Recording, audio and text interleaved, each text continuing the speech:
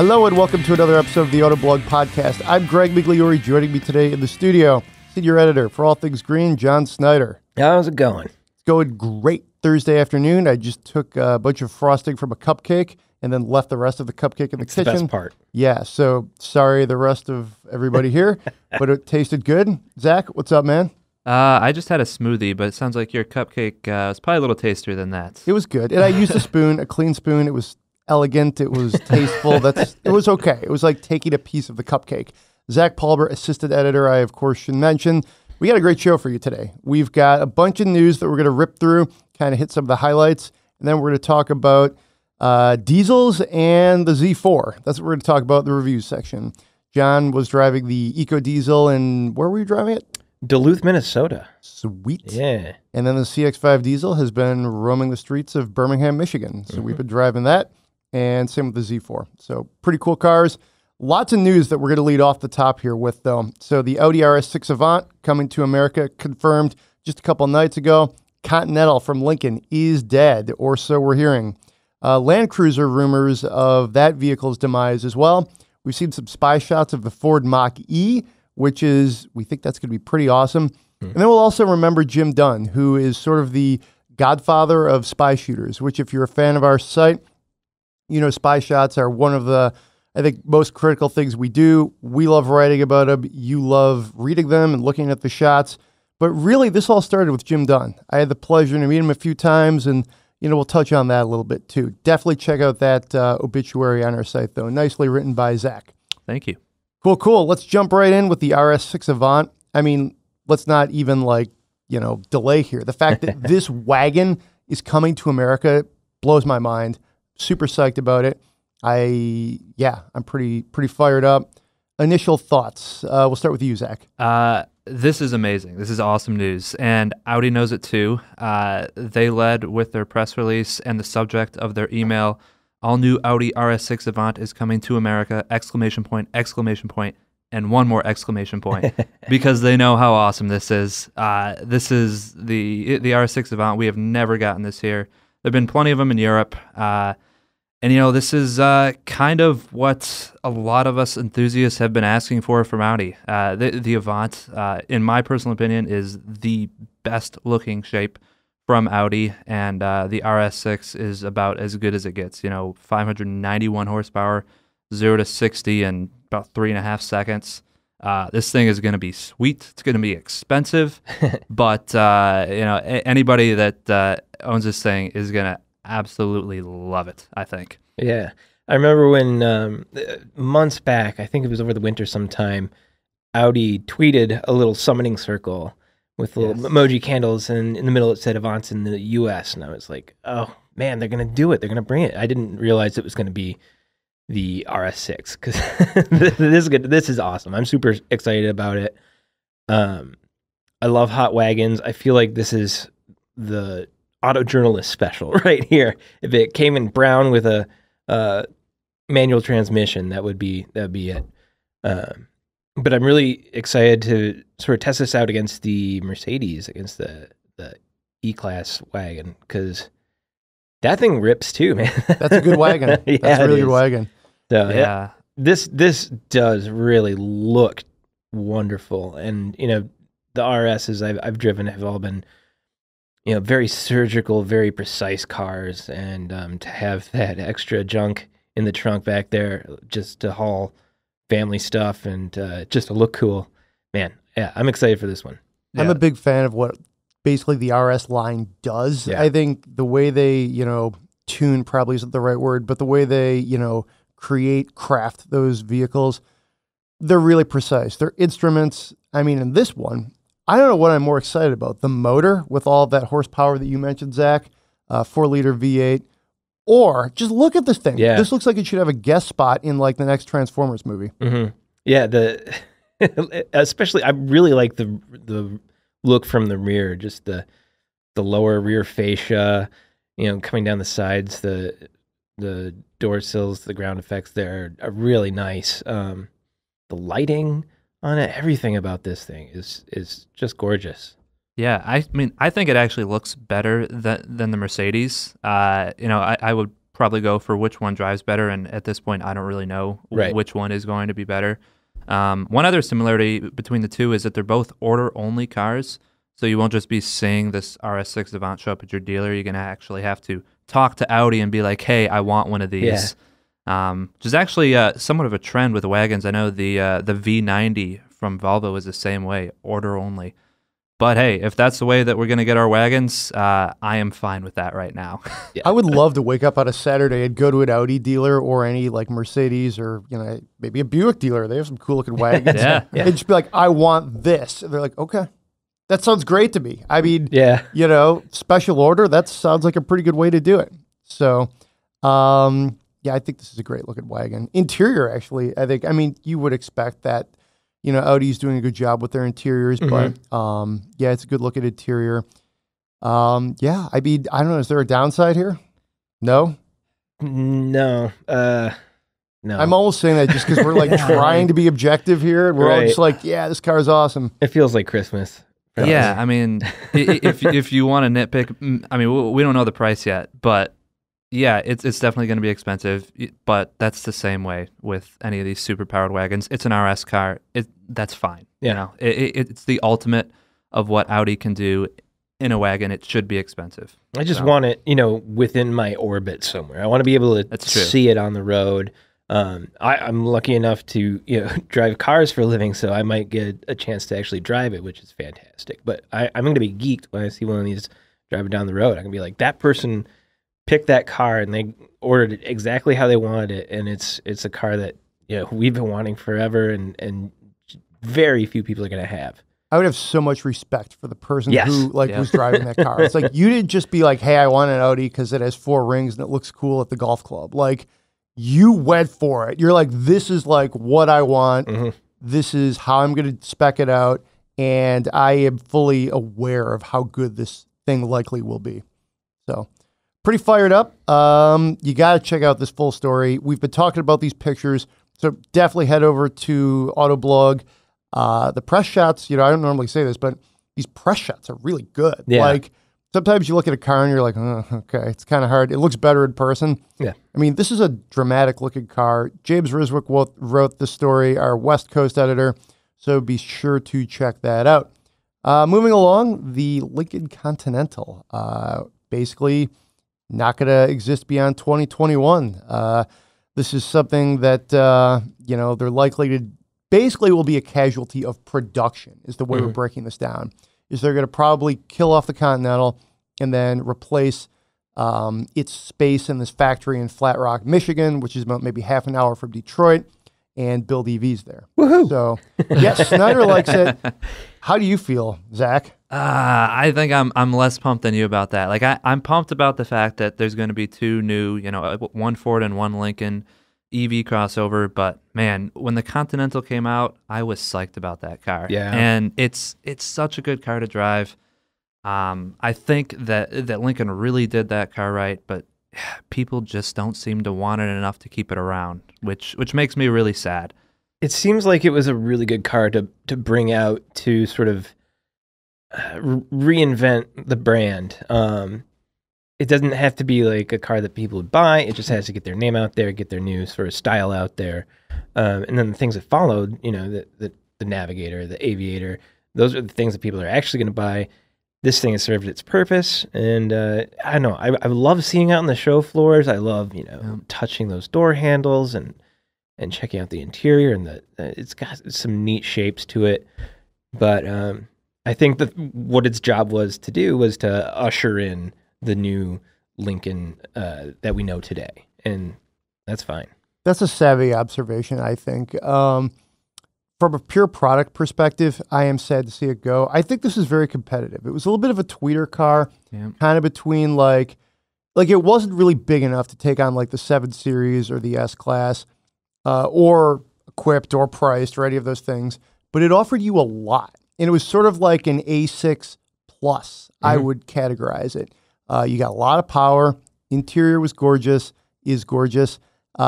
I think they really got the exterior right. It's a really good-looking car. And in some ways, I almost think it's so understated and elegant, that's almost a bit of a problem for them. Even though that's, I think, the right tasteful look, it doesn't stand out that much unless you're like, oh, hey, what's that? That looks really good. Oh, it's a Lincoln Continental. Okay. So I think in some ways they needed something that was even more disruptive to really get people into Lincoln. That being said, they did a really good job with this car. And I kind of hope in some ways they find a way not to get rid of it. Yeah. I mean, the CT6 we thought was going to go away, and then it seems like it maybe isn't. I actually haven't read the latest on that, but I mean, the CT6 was another sort of tweener, sort of 7 Series, but it was actually, I think, bigger than the Continental a little bit. So I don't know. I have a soft spot for these cars. I think the Continental name was the right move. I think Jim Farley, a few years back, basically looked at like the cards he had to play and said, hey, we could call this thing the MKS, I think is what it was at its previous life. Or we could really go big. We could call it the Continental. We could try and make a design statement. I think they succeeded with that. So yeah, and we're on our story that we have on our site. There's photos of the coach door edition, actually. Yeah, that's so cool. I mean, that is honestly the Continental that I wish they had been building from the start, and that might have made an even larger impact. But you know, at least in that product's lifetime, we get to see something that harkens back to the era of the 60s and 70s Continentals. But hey, battery electric crossovers, that's where we're going. So be it. The one area I think it underachieved is it didn't quite capture that cachet like the Navigator did, where like you see professional athletes, you see rock stars driving Navigators because it's legitimately cool. It's a prestige thing. Nobody's like, oh, Lincoln? You're driving a Lincoln, man? Where's your Benz? It's like, oh, you got a Navigator. Sure, that's awesome. The Continental was a great car. We, I think, liked its merits. It fell short in some areas, definitely. But it didn't become that cool, like, tool thing that influencers had to have, and thus it likely will not be around for much past 2021. So let's move on to Land Cruiser rumors. This is one that, so we haven't reported on this. We haven't been able to confirm it. If you look around, you'll see that Toyota kind of gave like a non-denial to Jalopnik. Automotive journalist Johnny Lieberman had put this on his Instagram page. So, hey, we'll just, if you want to know more, fire up your Google browser. If we can confirm this, we will. But we're hearing rumors that the Land Cruiser may be going away. I just basically would say I hope it doesn't. It's one of my favorite SUVs out there. In some ways, we might be seeing the tea leaves, though. Like at the Chicago Auto Show where they rolled out that like Land Cruiser Heritage model. That's the kind of thing you do when you're about to sunset a vehicle. They haven't invested in it significantly in years, probably decades. They're great. They're fun. They're a little hard to drive. They're, I don't know. Again, I get so nostalgic for vehicles that I wouldn't probably buy and don't necessarily even totally think they have a purpose.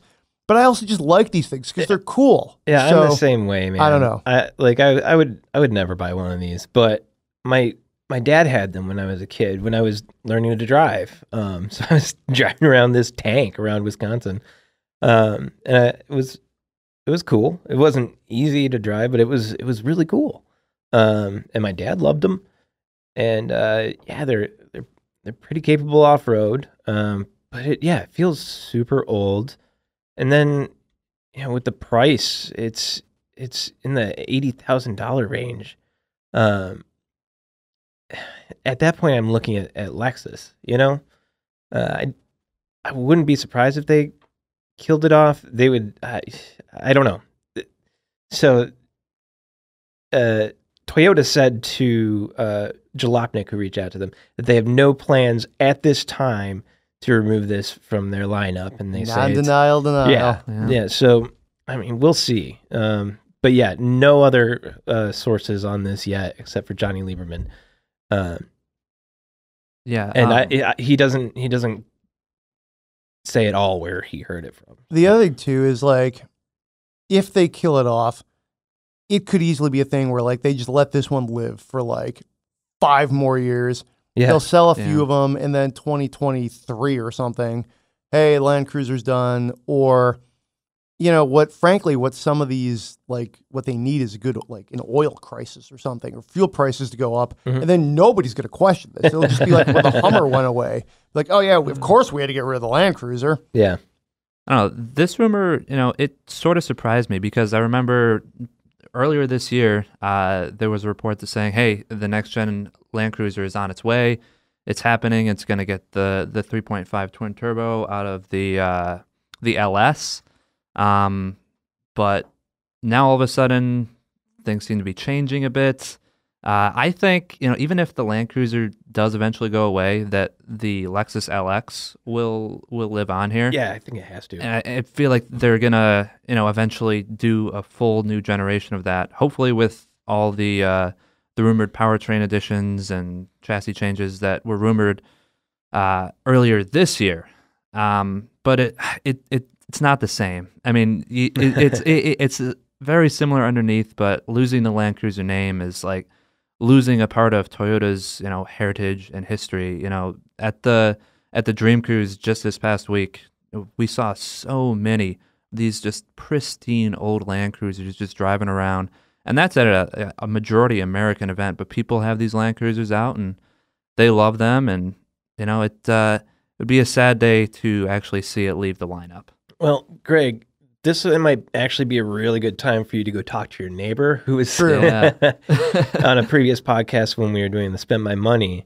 Greg's neighbor was selling an old Land Cruiser for a good deal. I believe it. So it's a 96 Land Cruiser, I think. And I believe the price was like $4,600. Yeah, you got to go get that. I kind of do. Yeah. What I need to do is... I'll pitch in. Yeah. Well, yeah, there we go. Autoblog Log Turbo. I don't know. Like your point there, Zach, I think the Land Cruiser really crosses over. Like, people don't associate it as like, I mean, everybody knows it's a Toyota, but it's also like a Land Cruiser first and foremost. Yeah. And I think that's why you would see a bunch of them at a domestic dominated event, even though the Dream Cruise is, evolving. Yeah, I don't know. The thing about the LX intrigues me though, because that makes me think they're going to do the development work. Why not keep the Land Cruiser? Like, that's just almost as a thought exercise. So, I don't know. Stay tuned. And I don't know.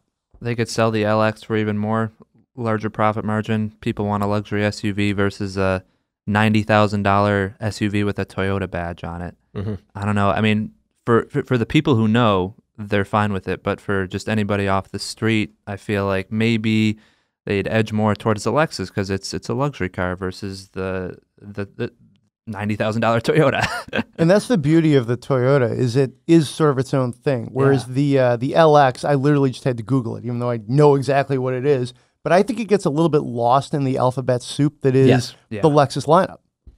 Yeah, it absolutely does. I'm ready to say goodbye to the Land Cruiser, honestly. So let me put it this way. If it means we keep the 4Runner, which I believe we heard rumors that the 4Runner is going to keep, living on and being redeveloped, I would make that trade because I like the 4Runner more than the Land Cruiser. I don't know. What Lexus should do is just take the Land Cruiser name. It could be the Lexus Land Cruiser. And Land Cruiser. That's interesting. Yeah. And then, I don't know, you still got a car that's a Lexus that people want, and then the people who want the Land Cruiser, there's still something with the Land Cruiser name. Maybe. It's the same damn thing. Maybe it's an interesting idea there. Like, especially if you're going to be really drastic, like, well, why don't we give it to Lexus? Yeah. Have a Lexus LX Land Cruiser edition. Mm-hmm. Or just a Lexus LX Land Cruiser? Yeah. I think we solved this problem. There you go. All right, so let's move on to something totally different. The Ford Mach E. Spy Shots, written by one Zach, yesterday, I believe. He's a prolific writer. He is. He writes literally half the stories on our site. Give us the rundown. Like, what are we looking at here? Be sure to check out these Spy Shots on Autoblog. I believe they're still at the top of the site. If not, look at Autoblog, Mach E, Google it. You'll find them easily. Interesting Spy Shots, but break it out for us. Yeah, so what we're looking at here, if you're actually looking at the Spy Shots, is the Ford Mustang-inspired electric crossover that Ford has been promising us for some time. Mm-hmm. The only real view we saw of it before these shots dropped was a pretty shadowy teaser of the rear end showing, some Mustang-esque taillights. But this is supposedly the real deal in its production body, and you can tell that they're not kidding about the Mustang inspiration. Through the camo, you can see that it has that fastback shape. Mm-hmm. So it's going to be a bit of a crossover coupe. Think something like Mercedes GLC, but lower, way sportier, and obviously electric. You can also see bit of the leading edge of maybe the Mustang grill up there. It might be a huge grill. Not really sure exactly what's going on right now, but expect to see a lot of performance out of this thing. Ford has also promised a $40,000 base price, which is pretty competitive for a performance electric crossover. I mean, if you look at the other electric crossovers on the market right now that have some real speed to them, they're all $70,000 plus with an I-Pace, a Tesla Model X, etc. But no, this car is supposed to be coming around 2020 time, maybe a 2021 model year. I think we're all pretty excited about this thing. I mean, there's going to be a ton of people calling blasphemy, like, oh, you're stealing, all the Mustang looks and putting it on something that, is the opposite of what a Mustang is supposed to be. A Mustang is it's a muscle car with a big V8 gas engine, and then here's a crossover electric car. But I mean, to each their own. And well, for a long time, I've thought that Ford should go ahead with an all-electric Mustang. Yeah, and put that forward as something, introduced their EV lineup as a performance bargain sort of thing. Make electrification cool. I think if you can do that with this, that does the trick. You don't have to do it with the Mustang just yet, but I have no qualms about this getting Mustang styling, crossover or not. I'm really impressed with how Ford's sort of kept the wraps on this. They've and as they've done with the Bronco and the Baby Bronco, they've been really good about keeping their information pretty waterproof, watertight, and like nothing's really leaked out a whole bunch. So this is really the first time we're seeing this in production form. It's still, there's a lot of heavy camo on it, but the bits you can see, there's good chunks that you can see, and it looks promising. I like the way I like what I see, at least in terms of form. And I know I'm going to like what I see in terms of, electric performance. I think the Mach 1 name actually kind of fits with electric. It has a nice ring to it. Uh-huh. It's certainly a legendary name. I have no problem if they made Mach 1 was just one of the standard bearers for electrification. I mean, you look at the history of the Mach 1, what some people would say the Mach 1 is, it hasn't really been that in a really long time. Mm-hmm. And they also haven't made that many Mach 1s. So, I mean, by the time this thing would come out, it would be roughly what? I think you said 2020, 2021. Yep. You're moving pretty far into the future, and I think you do have to live in the present. So I think the Mach 1 name, good move by Ford. I'm a little less, I don't know about the crossover. I personally am thinking crossovering everything isn't, I just think that's going to be so Chumbawamba. It's going to be like a one-hit. I don't know. I just don't think it's going to be the real trend. Yeah, but they've sort of committed to it with their, getting rid of all their cars anyway. Yeah. So I don't know. I think they're a little cold-footed to jump back into sedans or passenger cars right now. Yeah, I mean, I definitely agree with your thoughts there. I don't think people want as many crossovers as maybe automakers think they want. I think you're right. I think the market will correct itself. Yeah. The other thing too is and this is what I find more distressing is what's a crossover? It's everything that's a few more millimeters elevated, and then you kind of round off the back. Although if this fastback thing looks how it looks in the spy shots, yeah, you could call this thing a heavy duty truck. I don't care. That would look awesome. Mm-hmm. But I'm getting a little, I don't know, weary of all these sort of hatches that are a little bit higher. Hey, it is what it is. C'est la guerre. It's life. But I don't know. This does look good. Looks very promising. And, to your point, John, this is probably the right move. An electric crossover with a good name. Yeah, it's actually giving me some I-Pace vibes from the shape. because the I-Pace, while they might call it a crossover, sure doesn't feel like one when you're driving it or see it in person. I think that with the similar fastback styling, I bet that's what this Ford is going to feel like too, because it's not much larger than an Escape, if it even is larger than an Escape here. You know, there's probably going to be a really small back seat, and it's going to prioritize performance over any kind of utility. The I-Pace is a great example. I remember when we called it a crossover for months and years and all that, and then when it was in the office, and I went downstairs, it was charging, and I was like, oh, this thing looks chopped.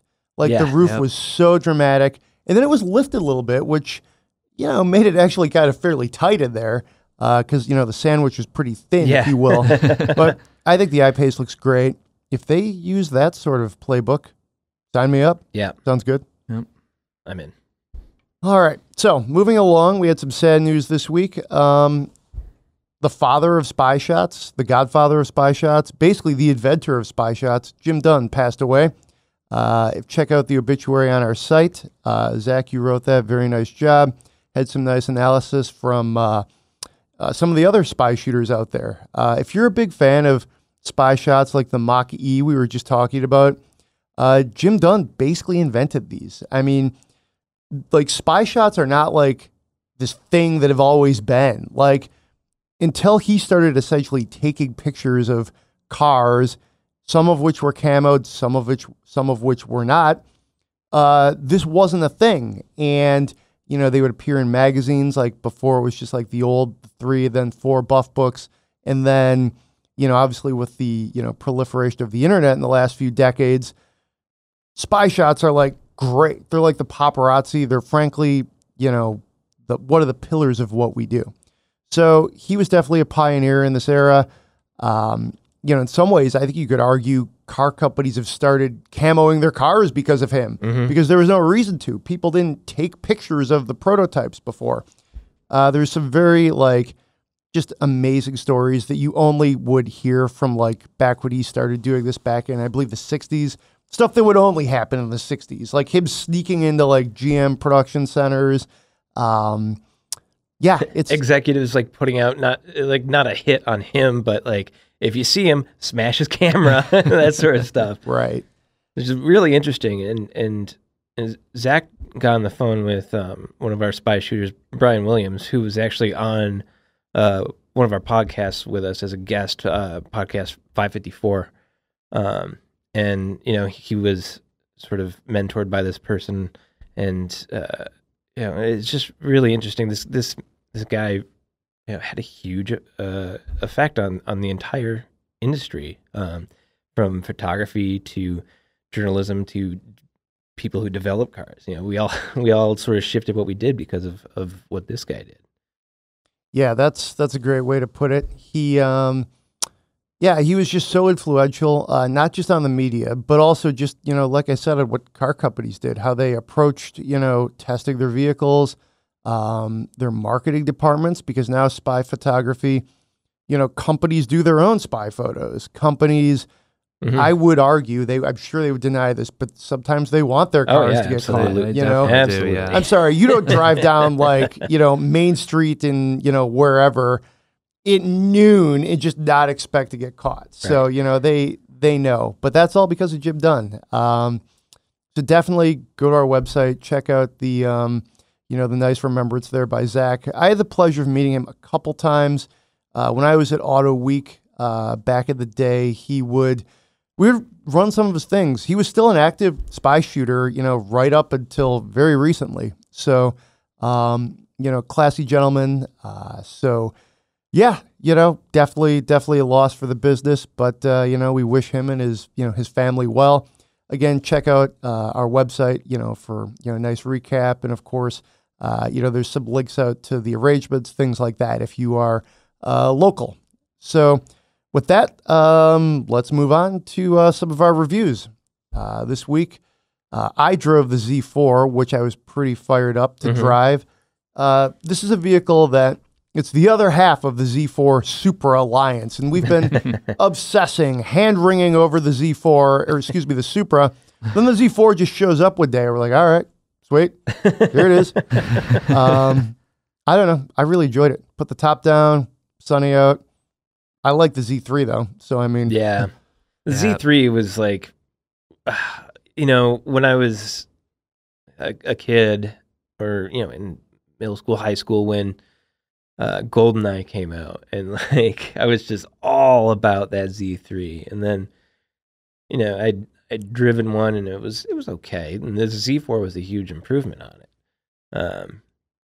But yeah, did you put any mulch in it? Any mulch? no mulch, No. but it was a great drive home. I was in that thing. It's one of those moments where you are pretty grateful to have a job like this. Yeah. That was actually something Jim always referenced, was like, hey, enjoy this. It's got its dark moments, it's got its tough time, but being an automotive journalist is a good thing.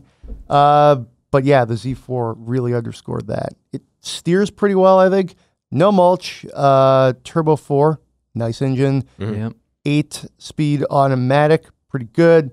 I like the looks. I think, they did a good job with it.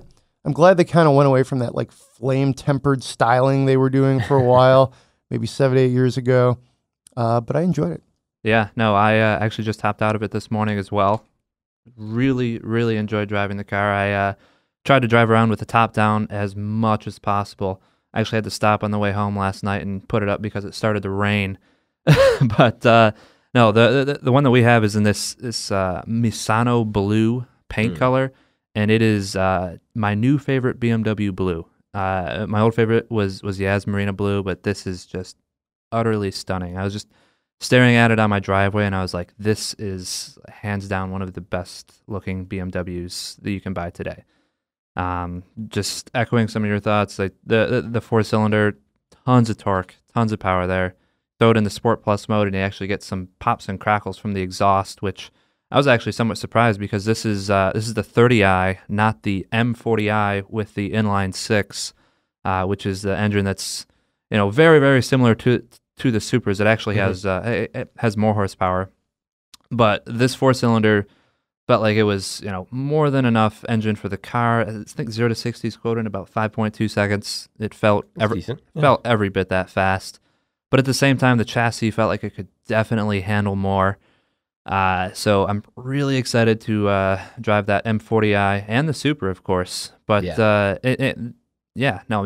is a great little chassis that BMW has put together. I think it's a nice little preview actually of what the Supra is going to feel like.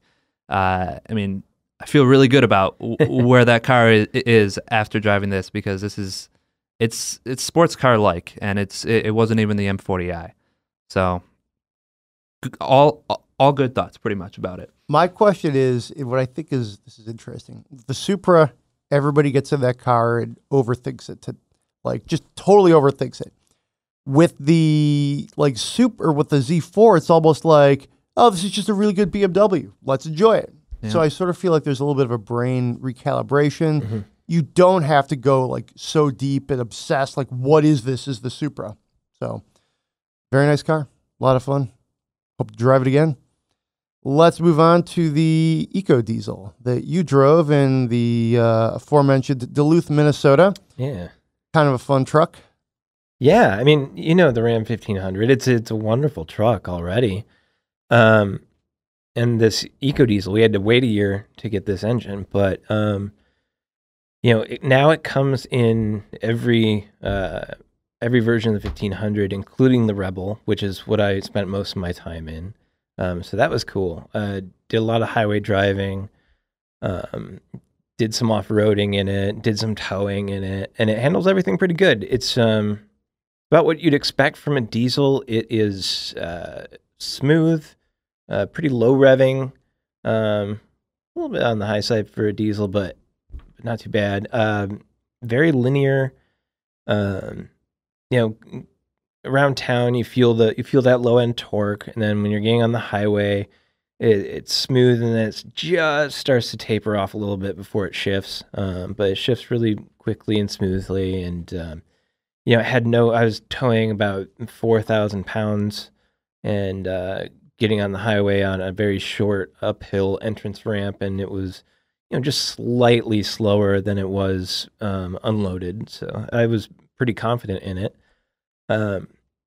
got to do some off-roading in it. Creeps really well, up and down the hill. Yeah, it was a super nice truck. It's sort of an expensive proposition though. It's like $4,900 more as an option. And Ram hasn't released fuel efficiency yet, so I'm gonna wait until I see what the fuel economy figures are before I make a final judgment on it, because that's a big piece of the puzzle. But I think it's interesting. You mentioned hey, they don't have the fuel economy out because, and we'll get to this when we talked about the CX-5 diesel, our last vehicle here. Diesel is becoming I think the proposition is evolving. Yeah. Or at least car companies are trying to evolve it. Because a lot of times what we're seeing is the fuel economy isn't necessarily there. Right. Yeah. And this, when I was driving the highway, I was averaging right around 23 miles per gallon, which is pretty decent. And it tows 12,000 some pounds. Let's see, 12,000. Oh gosh, 560. Yeah, 12,560, and a 20,040 pound payload. It's got 480 pound-feet of torque, which is pretty awesome. But yeah, we'll see what the fuel economy is. It's people talk about automakers are sort of proposing diesel as sort of a refinement proposition at this point. I don't know if that's probably not Ram's deal. They're probably just selling this to the already diesel acolytes out there.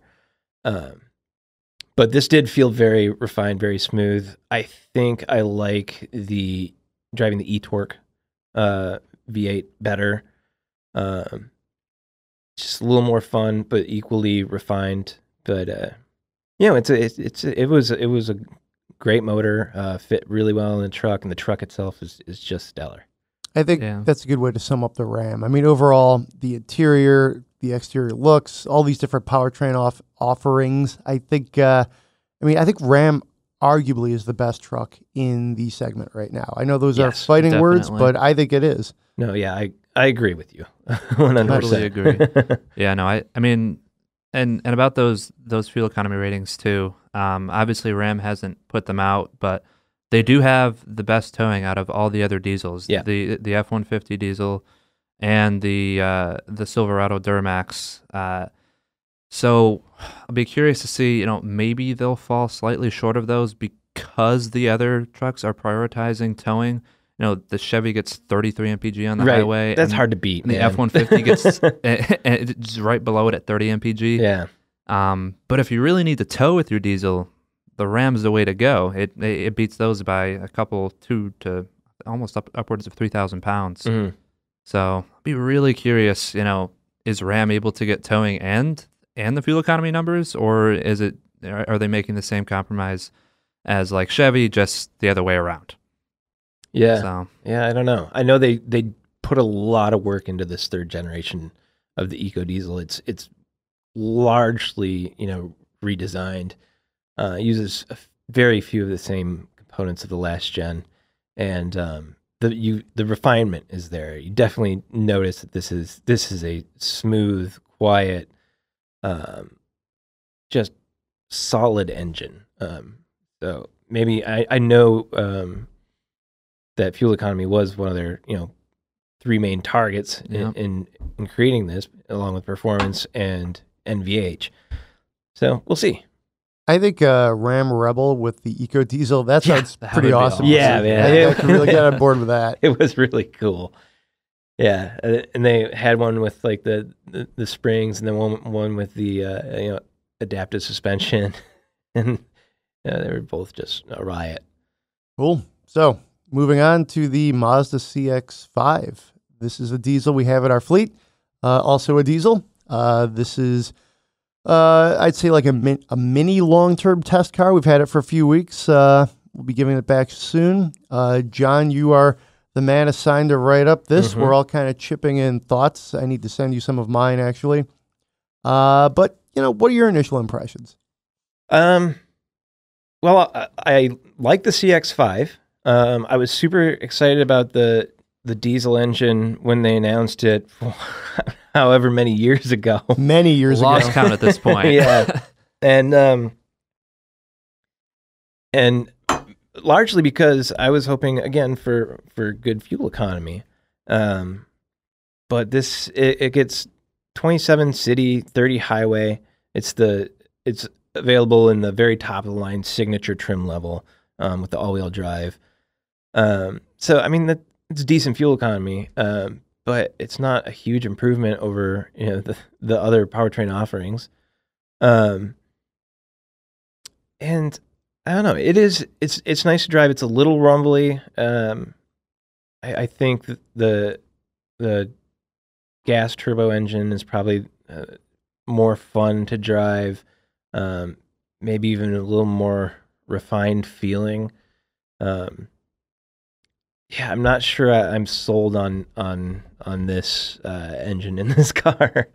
It runs out of steam pretty quick when you're accelerating like onto the highway. It just doesn't have that top end. It just falls flat up there. But I mean, it's perfectly good driving around town. And the one thing it can do that the other CX-5s can't do is it can tow 3,500 pounds, which other crossovers from other brands can do the same thing.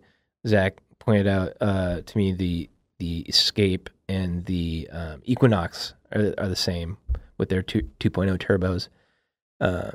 But if you have to have a CX-5 and you have to tow 3,500 pounds, more than 2,000 pounds, the other ones just tow 2,000. I mean, this is the one. I mean, that can tow a fully loaded Airstream base camp. But that's pretty nice. Yeah. What do you think, Zach? Yeah, so this one, it's a tough one for me. I am typically a huge defender of everything Mazda. They really cater to people who like driving. Pretty much every car in their lineup is fun to drive. But this one, I am just a little. I mean, I don't want to say that I don't like it, but I am certainly less excited about it than others. They're kind of trying to sell the diesel as a premium option. It gets as good a fuel economy as the naturally aspirated 2.5 liter, but has slightly more power. And I'm just not sure that Americans exactly see diesel as the premium option in this segment. It just, I mean, to me, the 2.5 liter turbo with more power, close to as good a fuel economy, is definitely the more premium option, and it also costs about $4,500 less. Yeah. The sticker on the one that we have in the office now is $44,000, which is that's a lot of money for a small Mazda crossover when you can get the signature all-wheel drive with the more powerful engine, for around $38,000. And John was looking up how long you'd have to drive this thing to actually equal out the cost savings. All things considered, like in the best case scenario, if diesel and gas was the same exact price, it would take you 15 years of driving to recoup all your costs. Yeah, of driving 15,000 miles a year. Driving 15,000 miles a year. And I would argue that, and I'd rather be driving that 15,000 miles a year for 15 years in the 2.5 turbo. Yeah, it's a quicker car to drive. It's more fun. The diesel it's good around town. I really like the down low torque. It's refined, but give me the 2.5 turbo any day. I think that's kind of where I land on this one. Frankly, I'm a bit surprised that they didn't can this before bringing it to the U.S. I know it's successful for them in other markets, and I don't know what the downside, what the cost is, the downside of it failing here in the U.S. But I feel like it very well might. I think it's definitely a niche play. It's something that if you say you're a CX-5 loyalist, you're a Mazda loyalist, and you see this other thing, this diesel thing, it might be appealing to you just for the different driving, character that you get from this powertrain. But I mean, broad strokes, the benefits don't really, pay off for you either in miles per gallon or, the price premium is certainly, off-putting. To me, it's like, even if there are some areas where you might, get some benefits from it that, you guys laid out, it's also like, well, you're paying all of us more money. So to me, that's a little bit of a problem. I don't know if I think the CX-5 really needs it. I think the CX-5 handles very well. It looks really good. I think it's arguably the best looking and the best handling in that class. Maybe not even arguably. I totally agree. Yeah. Strong vehicle. I think, the other, options you could get under the hood, that's probably enough. I don't know if there's enough of a market there for this. I could be wrong if there is some pent-up demand, like from Volkswagen buyers or like other sort of, former German luxury owners that might think, well, I might want this.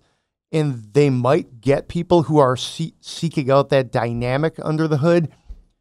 But really, that's the only path to success I see, because there's no true tangible benefit to this, I don't think. Yeah, I mean that is the market case I see for it is people who came from a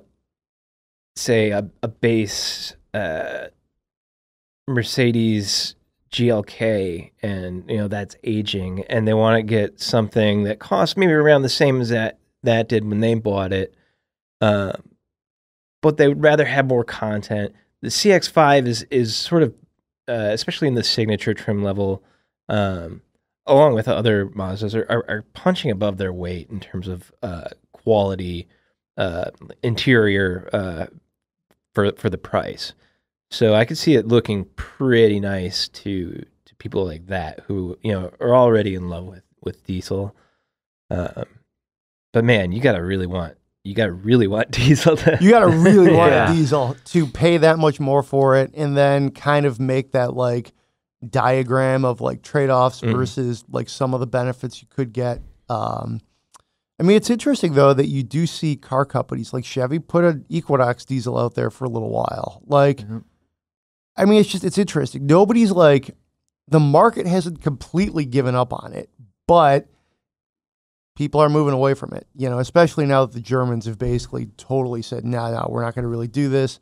I don't know. I don't think this will be the last one we see. I think we'll probably see another like Equinox type vehicle, maybe from Mercedes. I don't think Volkswagen would do a diesel again. I don't think they can. No, they can't do that. But I think other companies like Mazda could do a diesel actually. When you think about it, because they have zero like exposure to all of the previous diesel issues. So if this other company offers this like clean diesel, well, okay, yeah, diesel people might say, hey, I'd buy that. Okay. I don't know. It's definitely an interesting thought exercise, that's for sure. Yeah. Yeah, and to your point about the Equinox and the Terrain diesel, those cars were marketed and kind of slotted where I would think like a small diesel crossover would work. Those were cheaper cars, and I feel like people that maybe got out of like a Jetta Sport Wagon diesel or one of those cars would want a small car that got great fuel economy because they're budget conscious, and this kind of goes in the complete opposite direction with the signature all-wheel drive at $44,000. But then at the same time, GM just canned those cars. So Mazda's trying something different. Maybe it'll work, but I'm hesitant right now. I think it's good. The sales volume is going to be small, which they're probably okay with. I think it's, we'll see what they deem success for this, because ultimately I doubt we're going to see a lot of marketing campaigns for this. I think it's definitely to be aimed at a targeted market. And if they can hit that volume, sure. If not, I think it'll probably just quietly go away in a few years, sort of like the Equinox did. You guys might not know this, but the Canyon diesel apparently is still out there. The GMC truck. Yeah. I was just like trying to Google what other random diesels are out there, and to me, that's actually like, for me, like trucks of any size, I think you can sort of credibly put a diesel in, and people don't obsess over it. Give it the super treatment. I think when you put diesels in other things, people are like, well, hey, what's in it for me? Or why is this better? You know, whereas I would just look at a GMC Canyon diesel and think, okay. Makes sense. Makes sense. Totally. All right. Towing. Yeah. Cool. Well, hey, I think we'll leave it there. That's all the time we have this week. Please send us your Spend My Money questions. We will get to them next week. It's been fun talking cars with you guys this week. Definitely. Lots of good conversations too, right? Yeah, this was a good podcast. Good podcast. What are you doing this weekend, John? I'm going camping. I'm taking that CX-5 across the state. Nice. I'm going to the dunes with some friends. I'm going to go camping with my large son. That'll be fun. He'll like it. That's a good vehicle. It'll be cool. I don't know if this is true, but I read somewhere that you're not supposed to put rear-facing car seats in the middle seat of the CX-5. So maybe do some Googling. I don't know if that's true because it's always the safest is the middle spot. Yeah. But maybe I think I read that the CX-5 wasn't equipped. Again, might be totally wrong on that, but I'll do my research. You got a kid. I'm always obsessed with car seats. He'll probably go on the side anyway. Yeah, since you got to have more packing room. Stuff in around him. Exactly. Zach, what car are you taking, and what are you doing this weekend? I'm actually taking my Integra home this weekend. So that sounds fun. Yeah, I'm gonna be actually doing some brake work on that car. Nice. Getting some new rear calipers, some new pads. A little bit of a scraping noise back there right now. I'm pretty sure the caliper's sticking. So we will be getting that in order, and I'll be enjoying some '90s Honda fun, I guess. There you go. Nice. Cue up the Wallflowers or the Gin Blossoms or something from that era. John and I remember that. We were probably too old even then, it seems like. But since we're talking about weekend cars, I'm super psyched. Ford Ranger. Nice. Ford This is Ranger. our semi-long-termer. I have not driven it yet. So, I mean, you've driven the one that we had before, but this one's outfitted like pretty similarly. I drove it the last couple nights. Man, just get on that gas with it and listen to that engine. It's pretty sweet. It's a lot for a mid-sized truck. It's fun to drive. okay, I like it. What are you gonna do with it? Mulch? No mulch. So it's almost September. It is what it is. No mulch is going down in 2019. We're going to punt that right on to 2020. I'll stop asking then. Yeah, well, I mean, you never know. I mean, the other thing, though, is next. you forget about this, though. It's like you look at the front of your house until like November, until the snow falls. Yeah. So it's kind of like, I could put some nicer things down so my yard looked a little better. But probably no mulching in the Ranger. Just driving around town, put a car seat in there. I'm super psyched. I love a truck for the weekend. That is like, pretty excited. So, hey, have a good weekend, guys. Drive safe. Everybody listening, hey, thanks for listening. You be safe out there. Send us your Spend My Monies, and we will see you next week.